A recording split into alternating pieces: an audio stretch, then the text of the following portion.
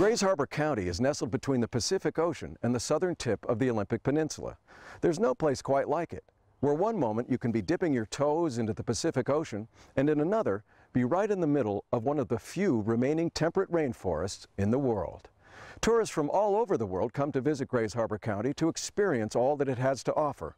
But be forewarned, if you come to visit, you may never leave.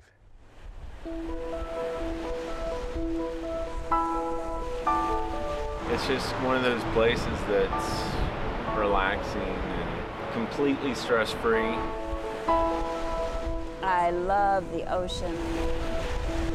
There's lots of things to do, but mostly we like the beach. We like the fires on the beach. We like the freedom. We like just being here. It's gorgeous. Yeah, and we're very fortunate to live in Washington State because there's so much to offer. The ocean, the desert, the mountains, the city, the small town, wonderful people. Definitely a spectacular place. What Grays Harbor has to offer to tourists, of course, is our natural beauty. We really do have something exceptional here, and we need to tell our story. It's beautiful, man. It really is. Well, there's no question that the Northwest is a terrific place for if you want to be outdoors.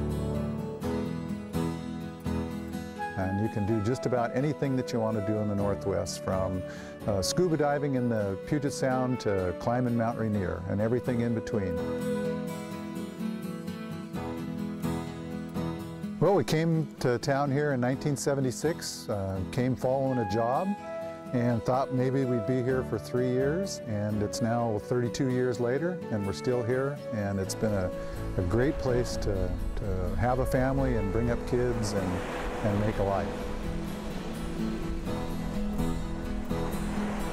Each of the small towns in Grays Harbor has its own unique character. They have a little different history, a little different group of people that are there.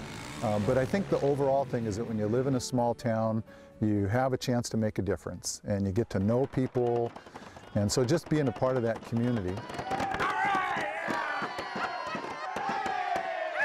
Grays Harbor, I think, is neat because it's large enough that you have opportunities to do things, but it's small enough that you get to know people, and you get to find a place in your community where you can be a part of a community where people know you and you know them.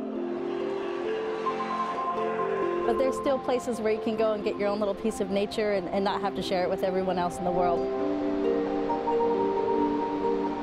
I guess the attraction of a place like Grays Harbor is really kind of a couple of levels. One is that there's just so much to do, particularly if you're interested in the outdoors.